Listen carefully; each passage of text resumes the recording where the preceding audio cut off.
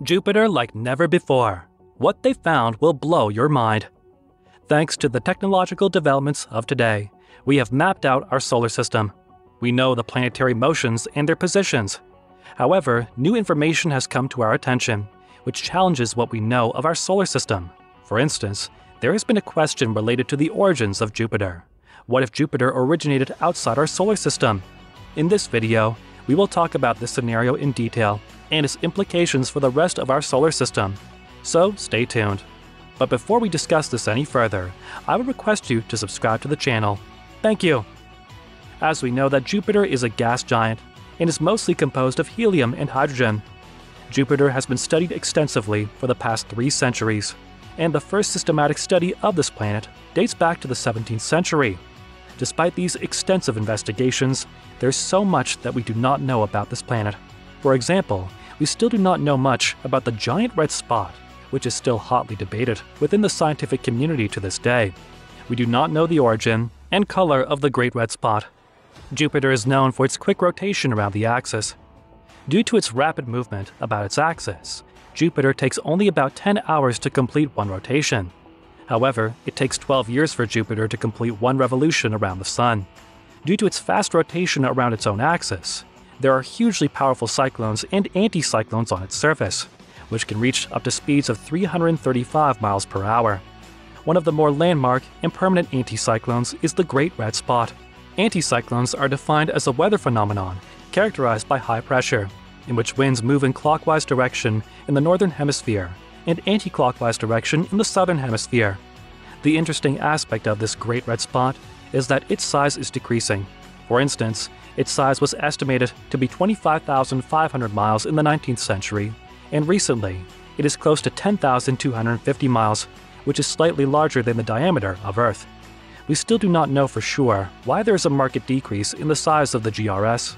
However, NASA scientists have estimated that there must be something in Jupiter's atmosphere, which may have caused a dramatic reduction in the size of GRS.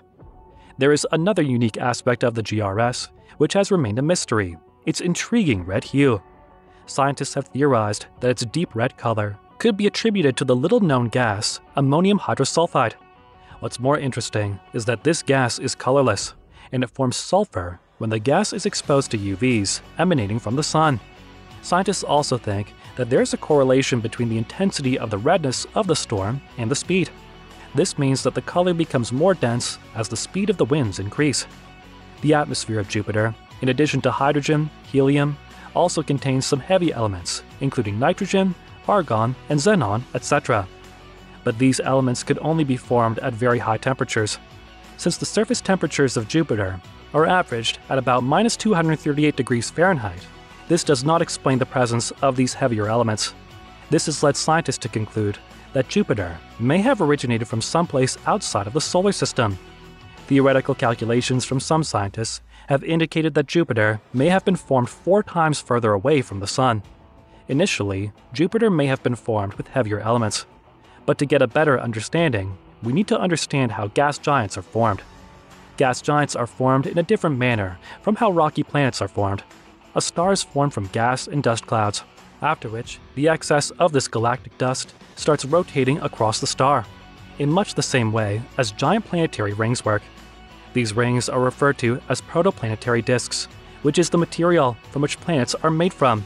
The protoplanetary disks exist for a short period of time, up to 10 million years, and are made up from 99% gas and 1% dust. As the dust particles collide with each other, they stick together and form a minute planet, called planetesimals. Planetesimals eventually gain mass and gradually become planets, asteroids, or moons, depending on several factors, including the amount of material and distance of the planet from the star. Gas giants are unique in the sense that gas giants are formed away from stars. Close proximity to the star results in strong gravitational forces, which help push a massive, solid core. Gas giants can accumulate a large core mass, which may include water vapors. These water vapors can act as building material for the core. The idea that Jupiter was formed somewhere at a distance of 3.5 AU, and then reversing its path to come close to 1.5 AU, and then gradually ending up at its current location of being somewhere at 5.2 AU, is referred to as Grand Tact hypothesis. This hypothesis was presented by an eminent astrophysicist from Southwest Research Institute in Boulder called Kevin J. Walsh. The Grand Tack hypothesis suggests that the migration pathway of Jupiter may have caused the formation of the asteroid belt. Scientists go so far as to suggest that Jupiter's migration may have even resulted in the insufficient mass of Mars. There is some evidence that provides credence to this claim. There are a huge number of asteroids called Jupiter Trojans, which surround the planets on the front and the back. Scientists have been baffled about why the Jupiter Trojans in front of Jupiter are twice as large as one behind it. Scientists at the University of London have run multiple computer simulations and have concluded that this asymmetry can be attributed to planetary migration. Scientists think that the Trojans in front of Jupiter may have been a part of the Kuiper Belt, which is located just beyond Neptune's orbit. These asteroids are really significant in the sense that they bring an opportunity for us to study the materials immediately after the birth of the solar system. What do you think studying these asteroids will reveal? Feel free to comment down below, and do not forget to leave a huge thumbs up for the video. Thanks for watching, and see you in the next one. Cheers!